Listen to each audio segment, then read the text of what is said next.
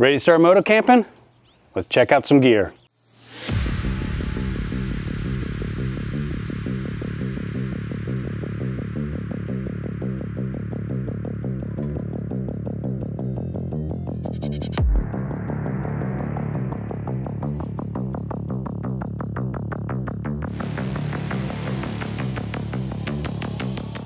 Hello, D-Rock here. Welcome to the channel. I hope you all are well. So I wanted to make a video about my basic moto camping setup.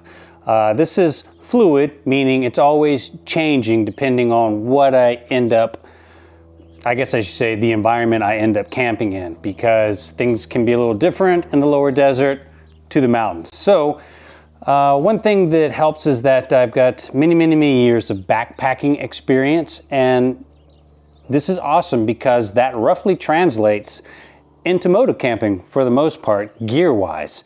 So join me, let's have a look at some things. Let's get started. So what I mean by translates from backpacking to moto camping is we kind of want the same thing for both endeavors, meaning the lighter the equipment, the better. And this also depends on how well you are at packing. I tend to pack on the heavy side just because I want all the conveniences.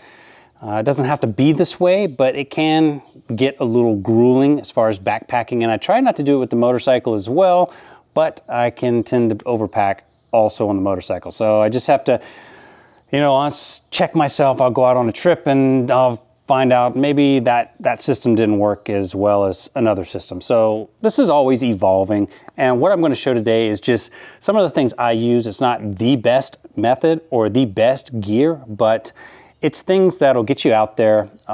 That's all relatively affordable. Anything gear-wise, whether it's backpacking gear, quality backpacking gear, or quality motorcycle gear, is going to be expensive, especially these days.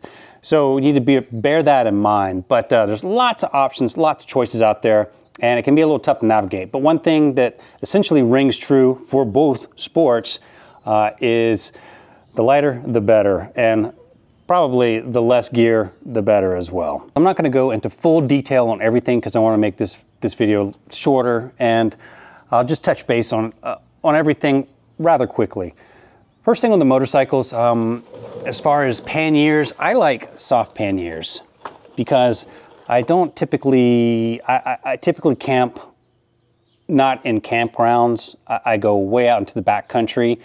And if you've ever experienced, you laid your bike down, or you've experienced a crash on a motorcycle and you've had hard panniers versus soft panniers, you don't want to get caught under a heavy motorcycle with hard panniers. That will injure your leg. Soft panniers work out better. However, this is, of course, up to the individual. But I use on both my KLR 650 and the Suzuki DR 650, which I also move. I can take these off and move them to my CRF 300L and also my XT 250. These are simply the Tusk Pilot panniers.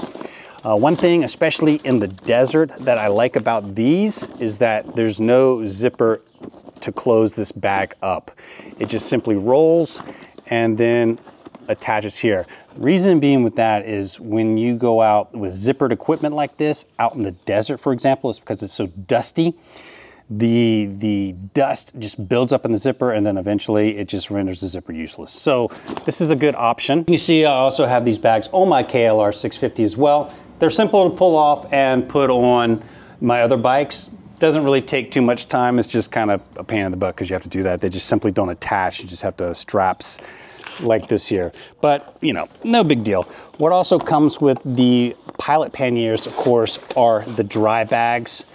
And I think these bags actually have some type of water resistant. They're somewhat, I've ridden plenty of times in the rain, so they do repel water pretty well, but then they also have dry bags, and I typically keep everything that I want dry in dry bags anyway. When you're moto camping, or when I'm moto camping, I should say, I always carry tools and tubes for flat tire replacement or any quick fixes I need to do to a bike. So I need to take that in consideration also when I pack.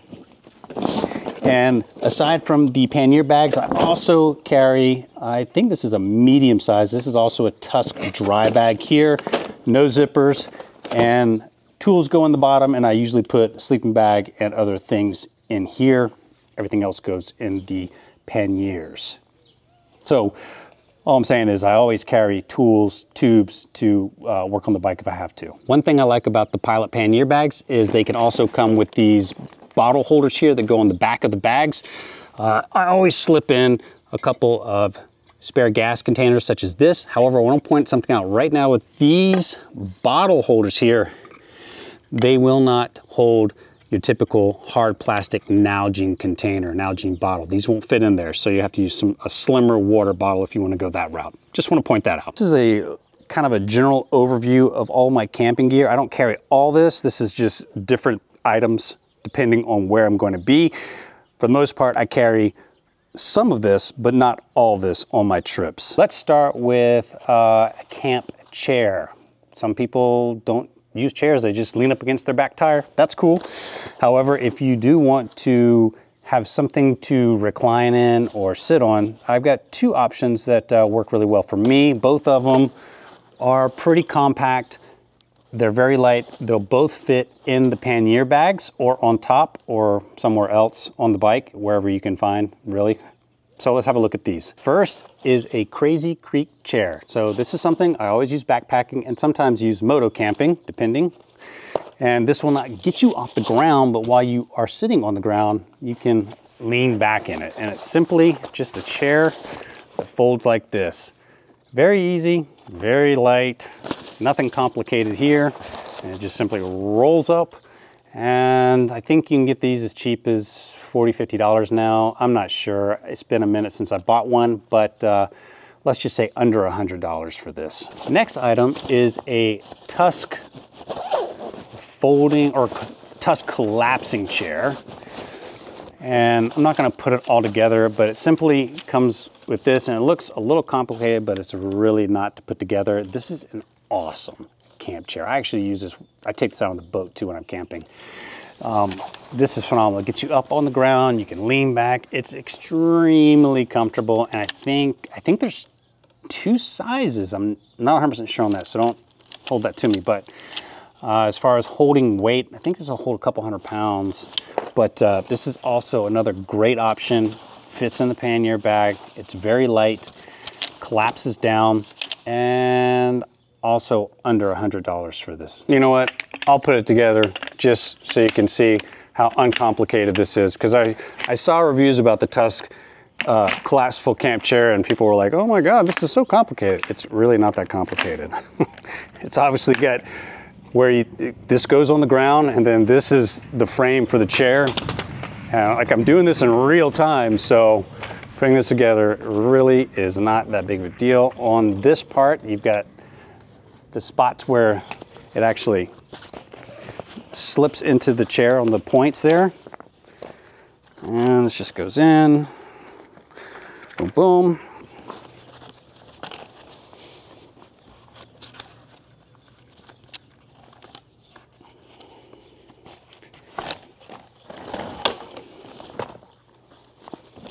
And there you go. There's your camp chair. Oh, maybe I'll just use this to film the video in. Oh, there we go. Oh yeah, this is definitely good enough to check out some sunrises and sunsets. I weigh 170 pounds. No problems here. I'm sure it could go heavier, but very easy camp chair to bring along. While we're at it, might as well show the Crazy Creek. Oh, there we go. This gets you on the ground. This and your straps here is what you use to lean back, forward, whatever. It's also very comfortable. What about shelter? Well, I carry two different tents.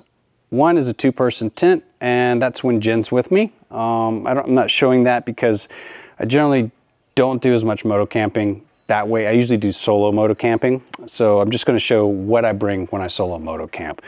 Once again, there's lots of choices out there. However, what I use, and which is just fine, is the Lynx One backpacking tent. It's just a one-person tent. I've got multiple videos where I use this tent while I'm moto camping, so check those out. I can link them, I will link them. But easy to put up, durable. It's got a rain fly. Very, it's as comfortable as it's going to get with the one person. You can't stow all your gear in there with you, but it's wide enough to accommodate an X-Pad Mega Mat. So that's important. But that's the tent I use. Multiple choices on one-person tents out there. I think I bought this tent for just over $100 if I'm not mistaken. It's been a few years since I purchased it, so it's probably gone up like everything else has. But something I also bring with my tent is a ground tarp or small ground cloth. This goes underneath the tent just for, kind of protects the tent for the most part. It's not going to do very well, cactus spines and everything. It's just maybe more of like a peace of mind type thing. Or if the ground's wet, that'll protect the tent somewhat from getting wet. But I also sometimes, not all the time, sometimes carry, I like the Unigear here. This is a tarp. This is a pretty big tarp. I think it might be 10 by 10. So I can bring this, which I can drape over the bikes. I can drape over the tent. I mean, I can do lots of things with the tarp, tent, ground cloth, and it doesn't take much room. I usually carry the tent on top of the pannier, one of the pannier sides like that. That's generally how I carry the tent. And then these just go in the pannier bags. Before I continue on with the rest of the gear on the table, I just want to bring up one more thing, which are dry bags, aside from the dry bags that come with the Pilot panniers. You can get, and I use these, this is like a Sea-Line Baja bag, dry bag here. Also use a dry compression sack. This is what the tent goes in. I'm sorry, this is what the sleeping bag goes in. I can compress the sleeping bag, and it also makes it waterproof. So, you know, if I get in a deluge, a heavy rainstorm, I don't have to worry about my sleeping bag being soaked. Because I don't do a lot of camping at campgrounds, so to speak, that have water, I'm out there in the middle of nowhere. Like I say, I have to bring my own water. So two good options, bladders and hard-sided plastic containers. The bladders, so this is a 1 liter Nalgene bottle. I usually carry multiples of these, and I'll also carry bladders. Platypus are nice. This is an older one. I don't know about the new ones, but it's a thicker plastic material. Then you've also got these kind of thinner plastic, larger bladders. This holds 2 liters. You can get them up to 1 gallon, 2 gallons. But you need to just, when you put these in your panniers, bladders, you need to be pretty conscious of to make sure there's nothing sharp that's going to puncture them. Or if your bike takes a spill in the desert, in the mountains, wherever, you hit a rock and it punctures the bag, there goes the water. But it's just something to consider because I do always have to carry all the water when I'm out in the desert. So I need to be conscious of that. Carrying water can be a challenge sometimes, or at least protecting that water. I like the hard-sided plastic. However, they're bulky and they take up lots of space. So, you know, what are you gonna do? You just, a little bit of both, basically. So what about cooking food and boiling water for coffee or tea? I'm down to the most simplest thing I can carry anymore. I used to get I'd bring all the ingredients to make, you know, gourmet meals out there, and I just don't care anymore. The simpler the better, the most convenient the better. So I'm pretty much down to, you know, instant coffee and freeze-dried foods, which is fine. 99% of the time, it's just simply about convenience for me now. Those days are past. So when it comes to preparing meals, I go the easiest route when moto camping or backpacking. So I just throw that out there. But what I carry is a very light camping cup. Well, you know, boil your water, make your coffee, goes in there. You've got a container of gas. This is an MSR product, but there's different brands. You can get this at any outdoor store. As far as a stove, I carry, this is an MSR Pocket Rocket. I've had this for years. It's just that. That's it. It simply screws in to the gas canister there, and it's got one setting, which is high. These fold out, and your cup just sits on it like that. Boils the water, That's all you need. Simple Simon. It's got one switch, on off. Doesn't get any less complicated than that. So, and freeze dried. There's not just Mountain House, but there's different brands available now as well. Lots of selections, any outdoor store, Amazon, online, Walmart, you can find this stuff. And they're not bad. You've been riding all day long. By the time you get camp set up, you're starving. Anything's gonna taste good. So this works for me. This works for Jen. Simple, convenient, fast, done with it. That's pretty much how we roll now. These 3 bags are generally what I usually bring in some form or together or 2 or 3. It all depends really on what I'm looking at, duration of my stay. One of the bags, for example, this one here has toothpaste, toothbrush, ibuprofen, all these things that I can just get at if I need it. Eye drops, all this stuff is just kept in this. In this bag I keep like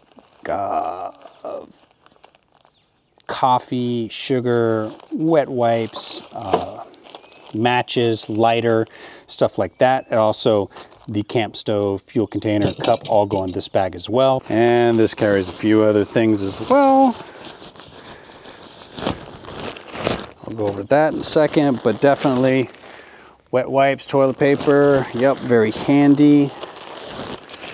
Sunscreen, yep, and to another degree, insect repellent.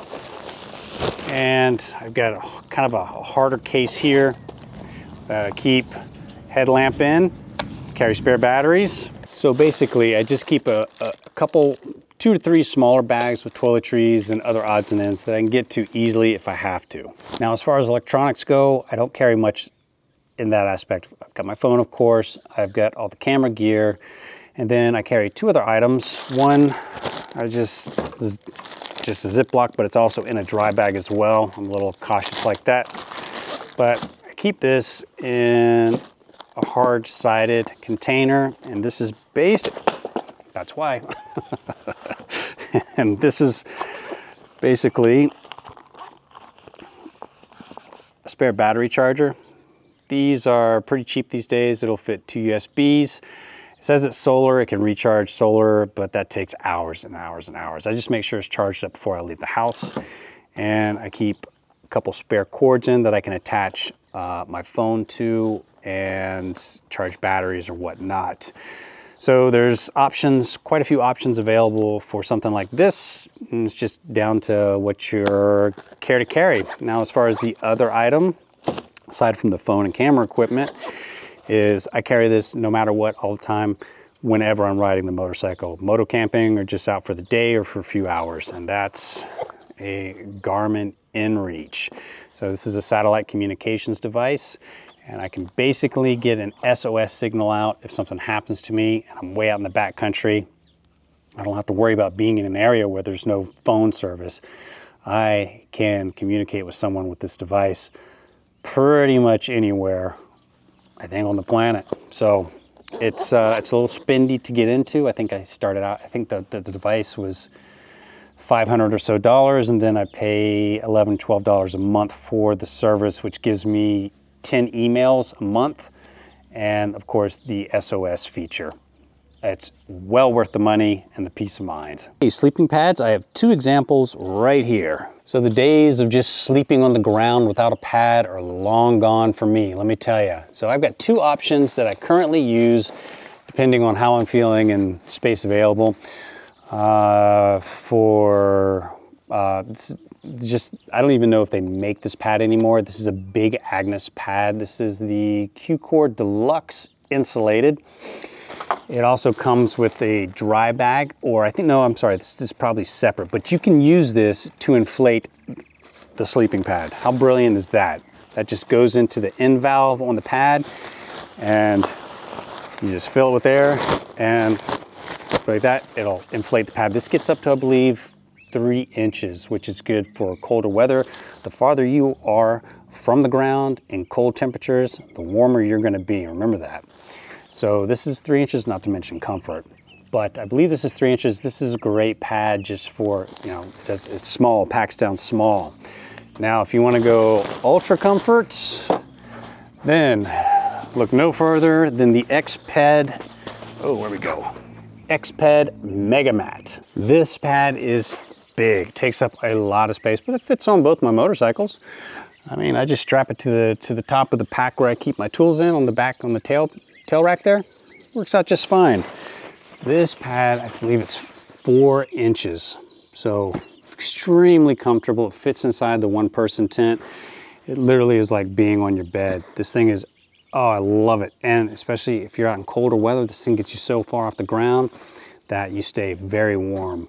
However, it does take a long time to pump up. It does come with an inflator. I don't know if you can get one that operates off batteries, probably, but it's just this, we've done videos with this pad, camping videos, and it's 20 minutes of just, and I think it may be to a degree self-inflating, but if you want absolute comfort, man, you can't go wrong with an X-Pad Mega Mat. But I mean, it's big and bulky, but man, is it comfortable. You will sleep good.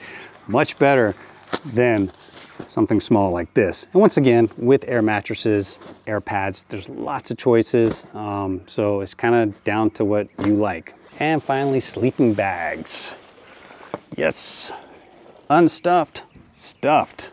One thing I'll point out with sleeping bags is that they sometimes come with stuff sacks, and a lot of times those stuff sacks are just crap. So do yourself a favor, buy an aftermarket stuff sack. For example, like the one I just showed, the Sea to Summit. This is a waterproof stuff, or a compression sack, I should say.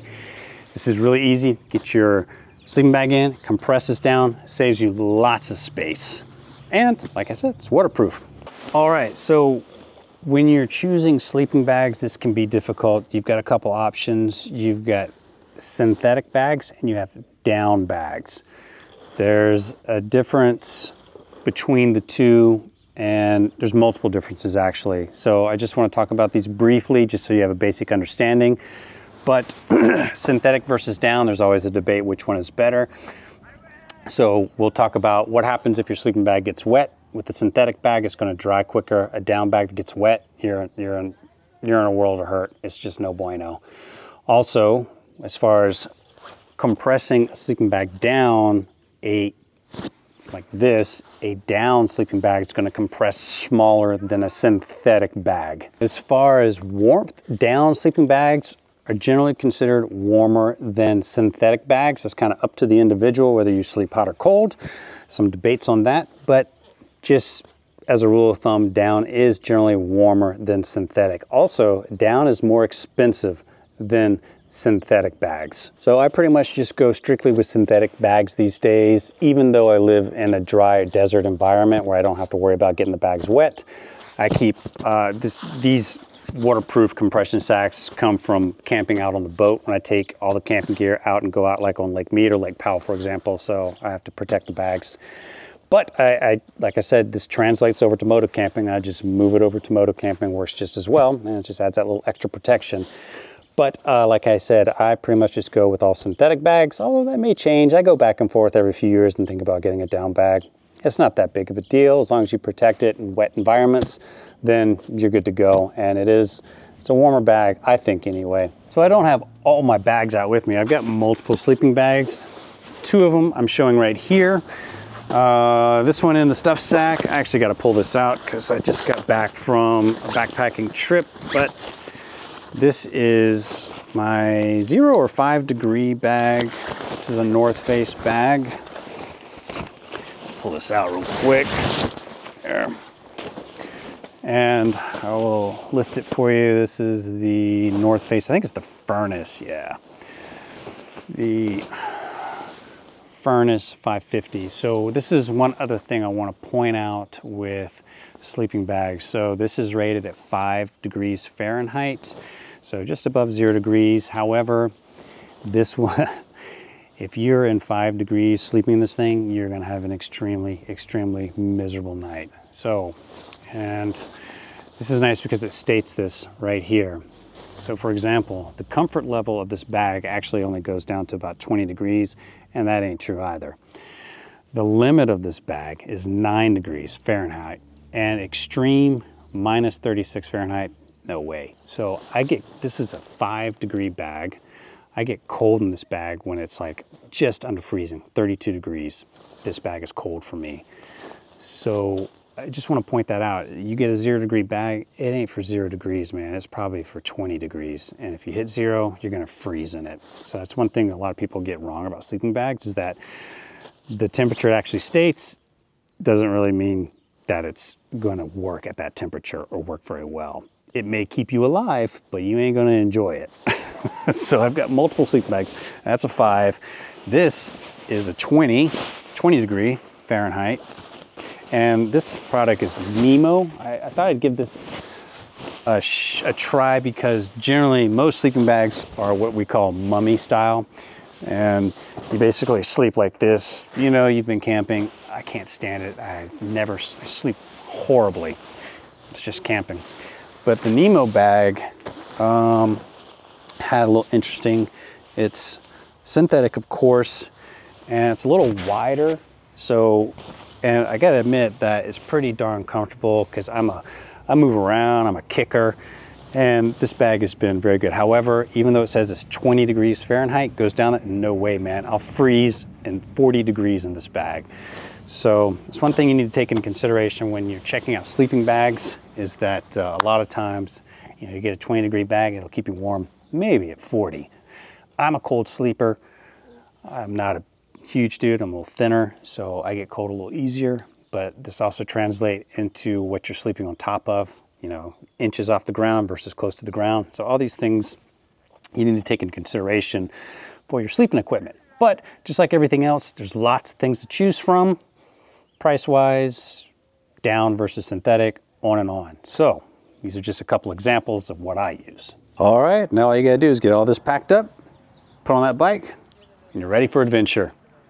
There you have it. Quick look at some of the camping gear I use on my moto camping trips. Like I said, this always evolves and is changing. This is just a basic setup of what I have to choose from, depending on the environments I end up camping in. Most of the time, I don't camp in campgrounds that have, you know, bathrooms and running water and all these things. I'm out in the backcountry somewhere. It's not to say that I won't, but they definitely are convenient and handy, and there's some beautiful, you know, maintained campgrounds that are totally worth spending the money and time to get to. There's also the joy of just being out in the backcountry and being able to camp wherever you want. So it just depends on you, the individual, what you want to do, where you want to go, how you want to get there. So there you have it, folks. As always, thank you very much for watching. I hope you found this video helpful. If you're new to the channel, please consider subscribing. It helps us out tremendously. We'll see you next time. Lots more content on the way. Stay safe out there. D-Rock out. Adios.